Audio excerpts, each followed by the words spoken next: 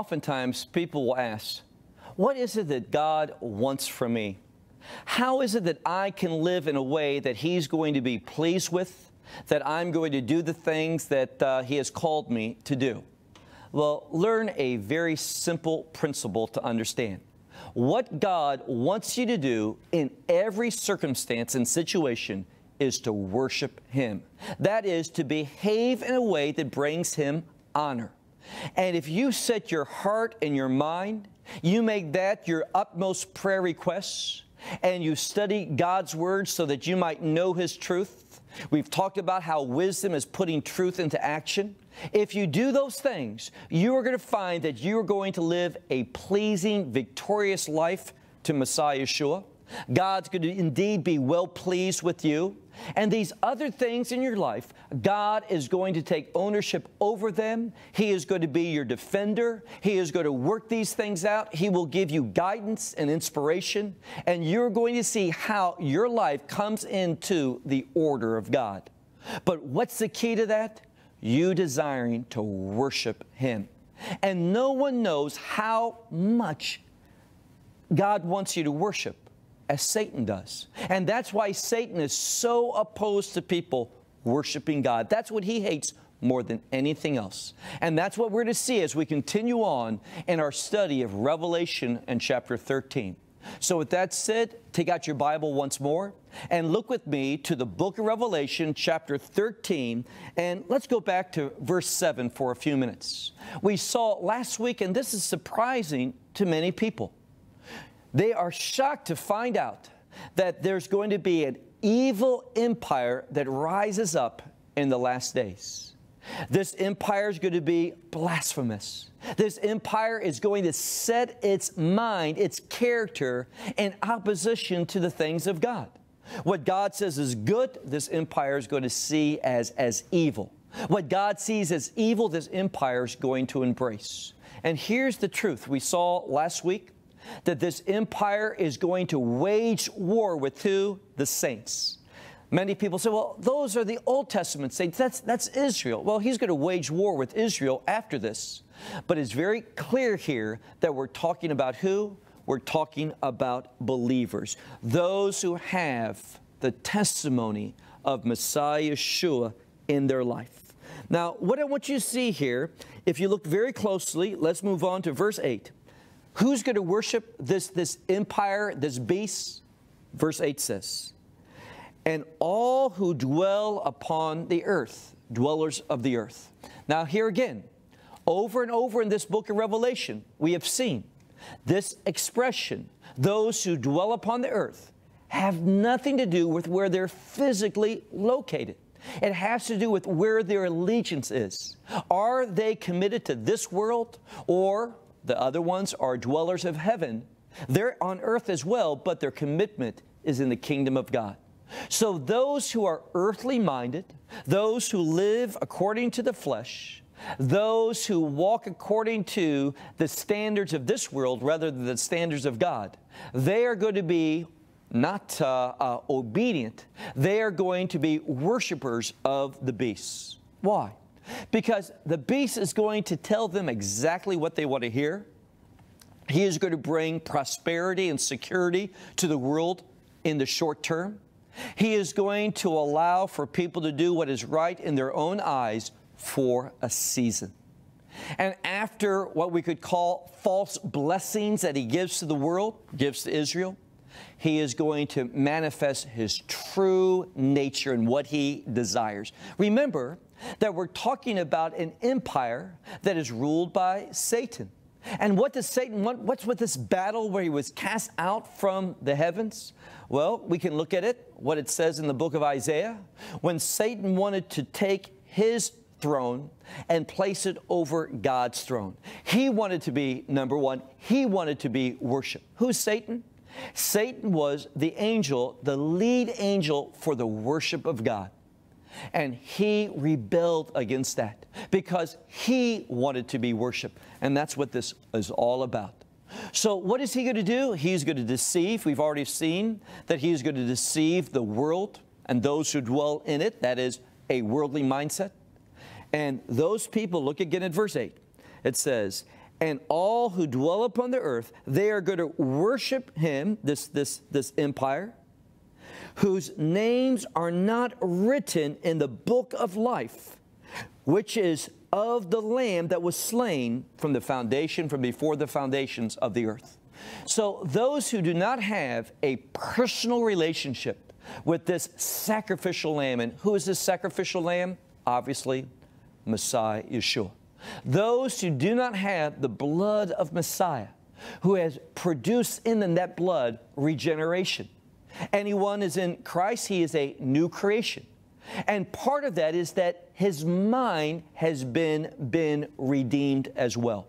We're supposed to have the mind of Messiah. So when these things start happening, we're going to be able to discern who this is. We're going to understand his character. We're going to understand his deceitful methodology, and we're not going to worship him. Those of us who what? Who belong to Messiah, who have that testimony, whose names are written in the Lamb's book of life. Move on. It says in verse 9, all who has an ear, let him hear. Now, this is important. Remember how I talked about the book of Revelation is a book that uses literary tools, devices, means, methodology in order to convey truth to us? Does that sound familiar to you? Where it says in this verse, all who has an ear, let him hear. This is something that is said to each of the 7 congregations in Asia Minor.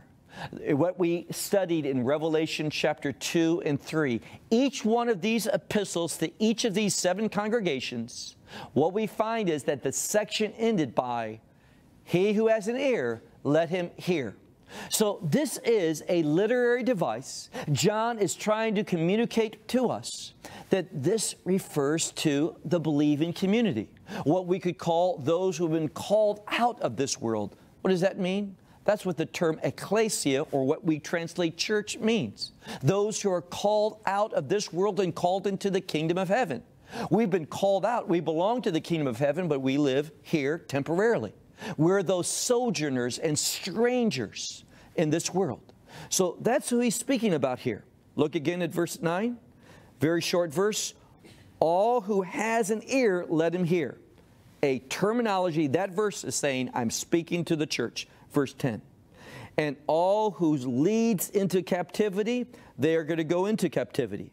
All who kills by the sword, they are going to what? They are going to be killed by the sword. For with this is the patience and the faith of the saints. Now, that verse is so important. We need to pause for a moment and understand here. See, Israel, unbelieving Israel, in the last days, we've already seen this in our previous 2 lessons from Revelation chapter 12. In the last days, Israel's going to flee into the wilderness. Why? Because if a Jewish person dies who have not accepted Messiah Yeshua, it says it's appointed unto man to die once, and after that, the judgment. So if that person dies, we're going to see a verse that supports this in a moment, how horrible it is for those who die outside of faith. Why? They are eternally lost. So Israel's being told to flee into the wilderness where God's going to sustain them in order to bring them to faith. But that's not his message to believers, to the church. We are not supposed to go into captivity. We're not supposed to fight with the sword. We're supposed to what? Stand strong, stand up, and be accounted. Why? It doesn't matter what the enemy does to our flesh and body. It doesn't matter what he takes from us physically. We are not going to bow the knee. We're not going to confess anything other than Messiah Yeshua. He is Lord. He is the King of Kings and the Lord of Lords. So what it's saying here is that we need not flee. We don't need to fight. Our battle is not against flesh and blood. What are we supposed to do? Endure. How do we endure? Look at that end of verse 10. We are going to have endurance or perseverance through what? Faith. And it's the faith of who? The saints. Those who have been sanctified. That's what the word saint means. Those who have been sanctified and set apart for a purpose. And what is that? We are willing to die for our faith. And many of us read what it says in the book of Matthew 24, verses 9 through 14. It talks clearly about those being persecuted because of the name of Messiah. Not just looking at that, going back to the destruction of the second temple in 70 A.D., all of that has to do with the last days. Well, let's move on. Look now to verse 11. Verse 11 is key because now we see, although I have mentioned the Antichrist, really what we've talked about the beast, and the beast is an empire. We don't know anything about the Antichrist now, although there's been a hint to him and his character. His character is going to be the character of that empire. And why do I say that? Well, now move, if you would, to verse 11. John is still receiving vision.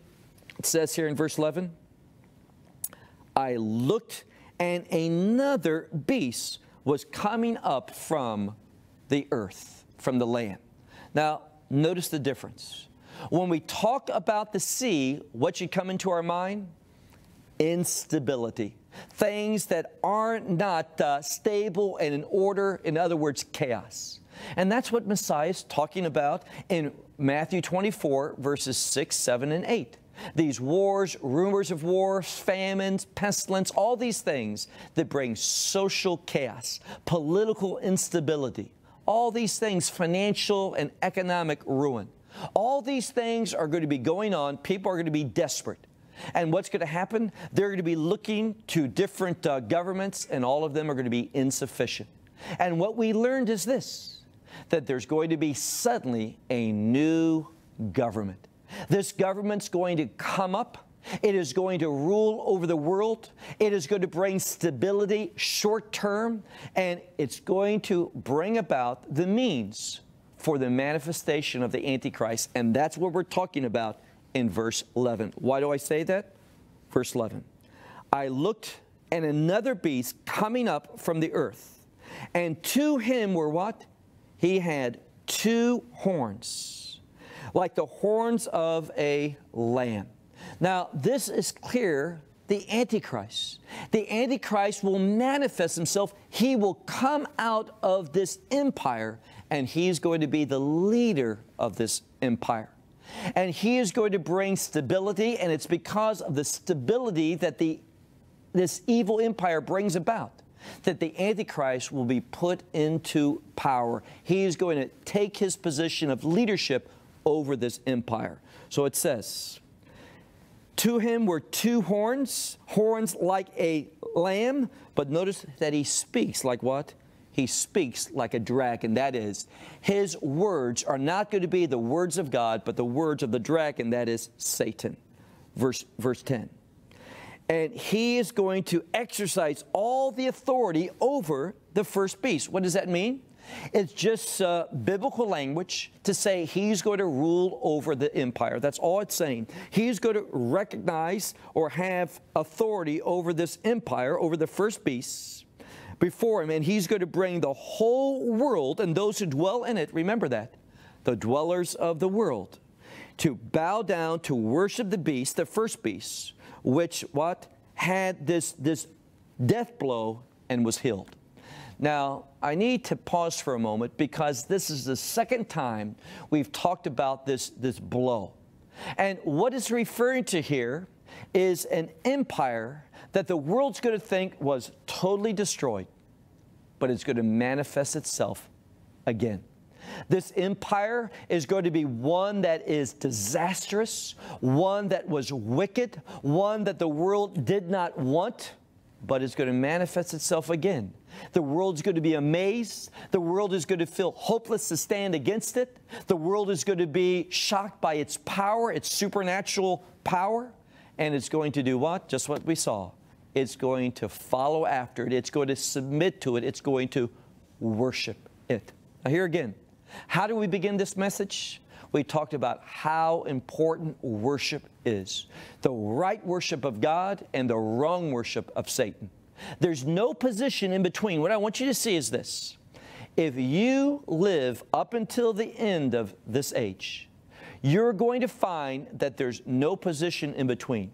You are either going to worship the Lamb or you're going to worship the false lamb, the Antichrist. There's no position where you say, well, I don't want to worship. You don't want to worship, you'll be put to death. That's what the Scripture is going to say in the next few minutes. So what I want you and myself to understand is that worship is key, and this empire is going to be one that we thought was destroyed, but it's going to manifest itself again. And that fact is going to be so important when we get to Revelation in chapter 17, because there we're going to be posed with a very important question. Now, remember, how many heads does this beast have? 7. We talked about last week, we named them. We're going to name them again when we get to Revelation 17. But just so that we have a good understanding, let's go over them again. They are Egypt, Assyria, Babylon. The 4th one is the Medes and the Persians together. The 5th is the Greece. 6 is Roman. And then there's that 7, that mystical one, that very, very strong, powerful, unique one that Daniel speaks of. But here's what we're going to see. This 7th one comes, and it's the shortest of all, meaning its rule, its administration is very brief. And it's going to be done away with. But the 7th is also going to be, and here's the revelation we're going to see in chapter 8, or chapter 17. The 7th one who was destroyed is also going to be the 8th, and this is that final empire that we're going to study in great detail in Revelation chapter 17. So that's why this head being healed is so important. Well, let's move on. Look with me, if you would, to verse 13. Now, remember, we talked about how God is going to allow those who will not believe, who will not submit, who rebel against the truth, that they're going to be deceived because of their unbelief. And God is going to send strong delusion. The idea here is He's going to allow that. Why? Look, if you would, to verse 13. And to this Antichrist, that's who we're talking about, beginning in verse 11, it was given to him to do great signs, even for fire to come down from the heavens towards the earth before the eyes of all the people. Now, here's what I want you to see. It is vital that we learn this biblical truth.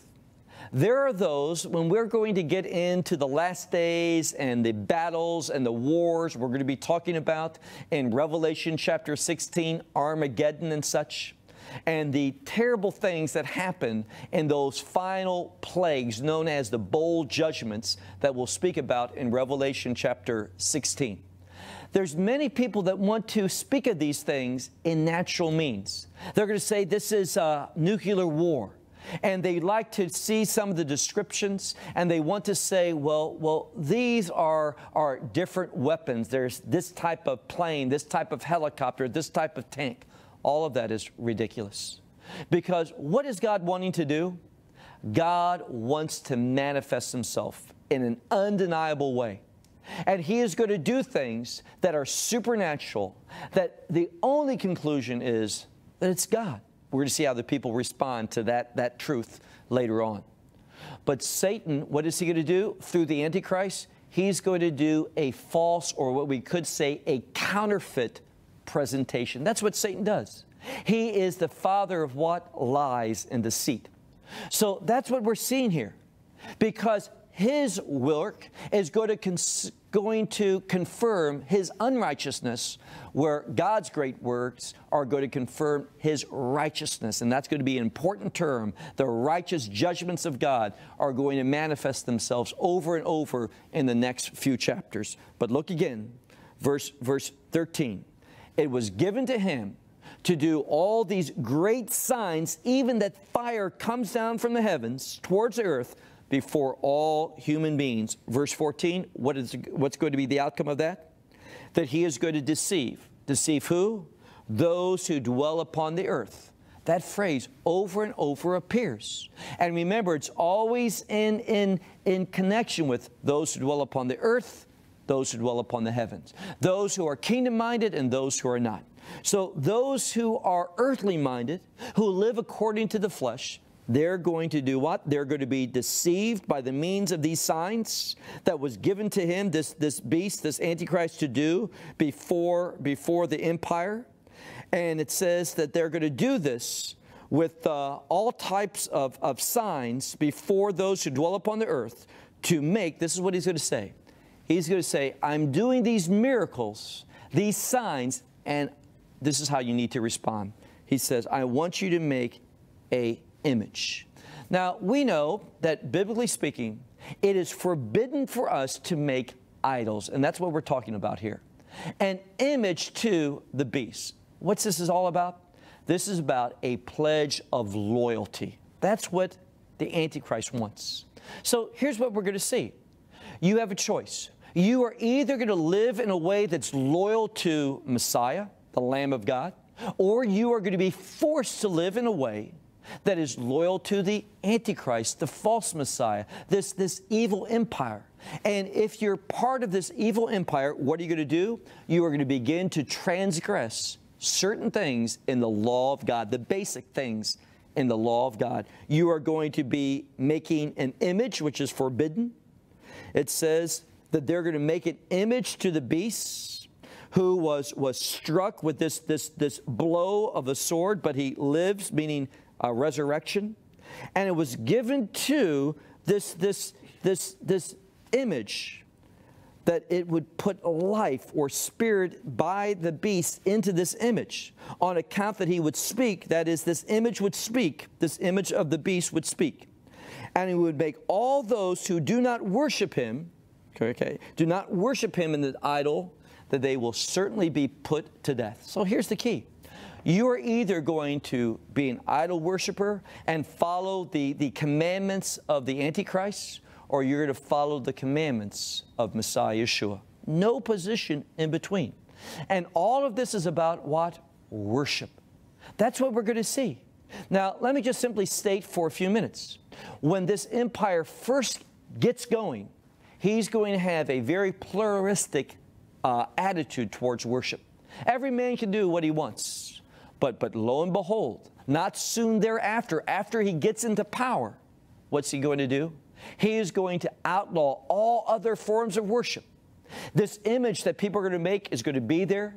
It is going to be the eyes of that empire in order to see if you bow down and you worship the image and pledge your loyalty to this beast or not. So this is what the Scripture is trying to say. Move on, if you would, to verse 15. And it was given to him, this empire, to put life into this image, that it might live, and on account that he might speak. And he's going to speak and make all those worship him, and all who don't will be put to death. Verse 16.